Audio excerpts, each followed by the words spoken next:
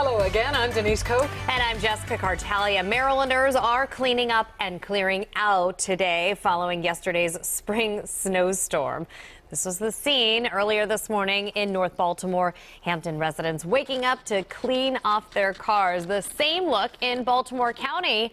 This is Lutherville.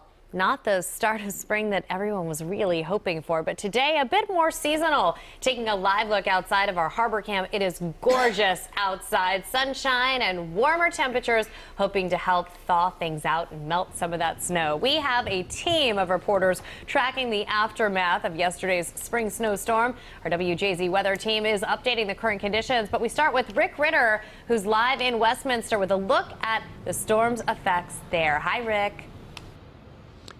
Hey, Jess. Well, we had said that Frederick and Westminster, certainly two of the hardest hit areas. Here they had about 10 to 12 inches of snow. So now the cleanup process begins, but we were also worried about that refreezing overnight.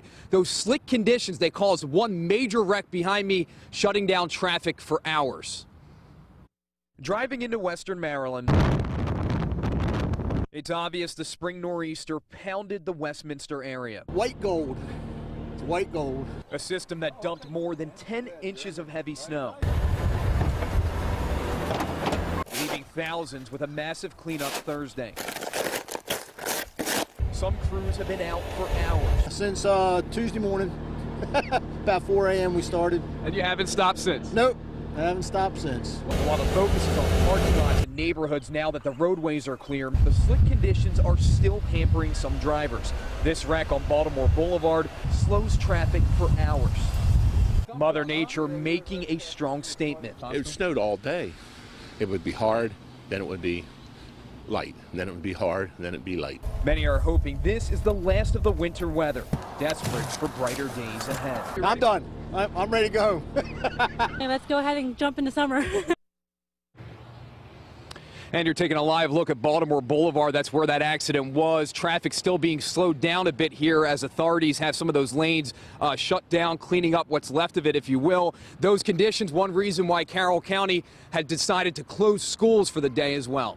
Reporting live in Westminster this afternoon, I'm Rick Ritter for WJZ. Makes sense. Okay, thank you, Rick. Now let's go to meteorologist Tim Williams tracking current conditions. Tim? Well, let's start by telling you where the storm is now. Has completely moved up into the northeast. You still see up in the top right of your screen that circulation. Snow now up near Boston and moving up into the Canadian Maritime. We have high pressure in control, sunshine, blue skies, and dry conditions. Temperatures, while they're not quite at our normal high of 55 now, we are above freezing. So the meltdown is underway. And along with that sun, which at this time of year, the spring sun angle is pretty intense. It's going to help melt down the streets, and it'll be a very slow process, but you'll start to notice that snow melt starting to go down very gradually. We had 40 degrees currently at BWI Marshall, 38 in Ocean City and in Bel Air, 39 in Hagerstown, and 23 cold degrees out in Oakland. You can thank the winds for that cold temperature out in Oakland and everywhere else. It's a bit of a chilly and blustery afternoon. Winds in the double digits, 13 mile per hour winds, but coming in from the northwest,